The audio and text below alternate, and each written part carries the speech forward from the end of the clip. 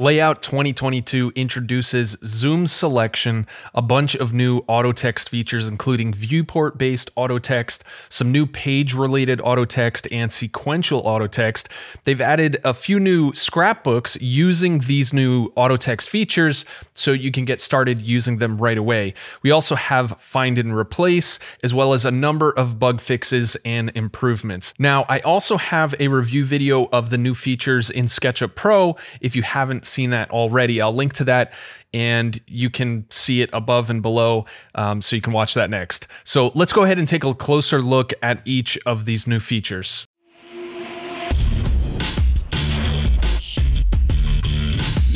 Zoom selection is a new feature allowing you to fill your screen with whatever you currently have selected. You can find it in the context menu by right-clicking on an object or a selection. Now, make sure you're not clicking on a blank part of the page. You need to make sure you're right-clicking on the actual selected object itself. Otherwise, you'll only see the page context menu.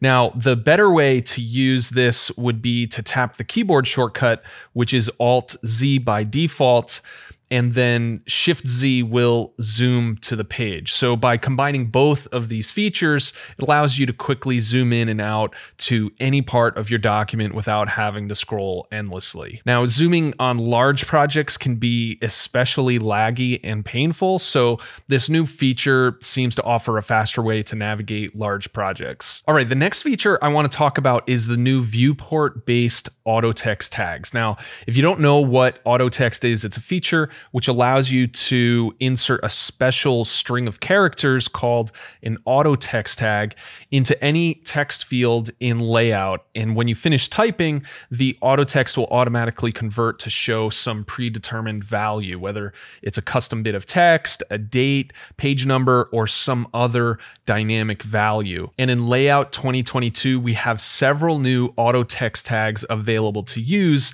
starting with 5 new viewport-based auto-text tags that can be used with the label tool. So currently, when you anchor a label to a SketchUp entity in a viewport, you can click this arrow and select one of these auto-text tags, which will display metadata of whatever entity you anchored the label to.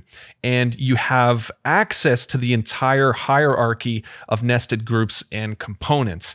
Now, if you'd like to learn more about this feature, I've got a whole section on it in my book, SketchUp to LayOut 2nd edition. And actually, here it is right here. So you can check that out. I have it linked below, and I go into how you can add custom metadata to your model using IFC and dynamic components.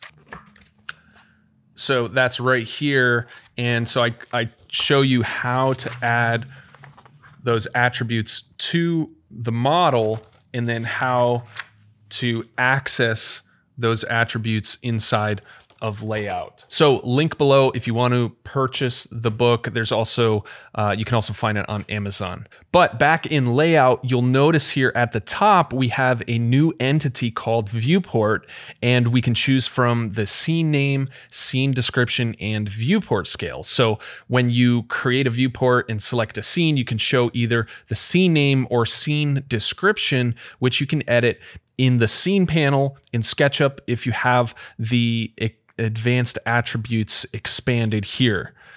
Now, I'm going to do a separate video going into how to hide label leader lines and how you can use these new pre-built scrapbooks that utilize the new auto-text tags. So make sure to subscribe so you get a notification when that video comes out. And in addition to the scene and scale auto-text tags, we also have the section name and section symbol auto-text. And I've set up a few examples here to show you how this works. So I have 3 boxes, 3 groups. The first one has a section through it, but I've hidden the section plane. So all we're seeing here is the section fill. In the second box, I have the section plane visible along with the section fill. And in the third box, we have the section plane, but the section is deactivated. So in LayOut, what we can do is grab the label tool, and you can either anchor a label to a section fill. So even if the section plane is hidden, if all section planes are hidden or just that specific one is hidden, and we can retrieve the section plane name or symbol. You can also anchor. So like if I anchor over here, we can also retrieve the section plane name and symbol. And then finally, if the section is deactivated, you can still retrieve it by anchoring to the face of the section plane itself. Now, one limitation here is if you're in like a plan view and you're trying to grab a section plane. So, you know, I was thinking a scenario, maybe if you don't want to use these symbols in your plan view or whatever, you might use this feature to temporarily show the section plane, come over here and, you know, grab the auto text and then change the style to hide the plane. So that way you're left with this text. But unfortunately, I don't think it's possible. I don't think you can actually grab an inference when you're looking at the section plane from an orthographic, you know, perpendicular view. I think you have to be able to visually see the section plane face or section fill face itself. So a practical example would be something like this, where you see the section fill and then you come in here and refer to that section plane name or symbol, just like this. Next, we have the coordinates auto text tag. Now, this will allow you to display the X, Y, and Z coordinates of edges, faces, and points in your model relative to the current axis position. So what's really cool about this feature is you can provide parameters within the auto text tag to specify which coordinates you'd like to output. So for example, if you just want the Z coordinate, you can type in coordinates Z in parentheses, and it'll just show the Z coordinate. So this is really handy for elevations where you want to display the height. And since the coordinates are relative to the current axes, you can actually move the axes in your model wherever you want and save it to a scene. And then the coordinates will automatically calculate based on the new axes position. And remember, you can always insert custom text outside of the auto text tag itself, so it'll be displayed in the label or text box. All right, so that wraps up the Viewport auto text, but we also have a couple of new page management auto text tags too, starting with page count.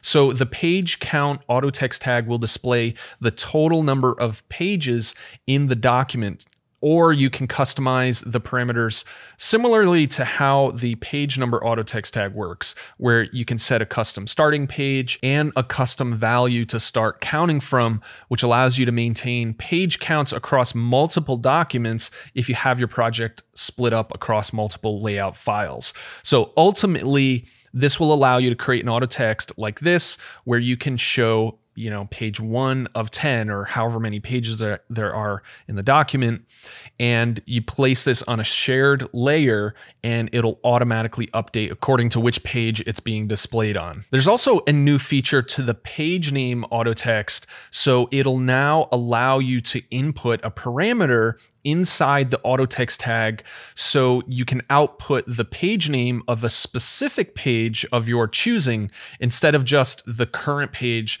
that the auto text is on. So you just include the page number within parentheses in the auto text, and it will show the name of that page, and it will be automatically updated if the pages are shuffled around or edited. So this is great for indexes and tables of contents, and there's a sample sheet index in the scrapbooks for you to explore as well. And the last new auto text tag type we have is sequence.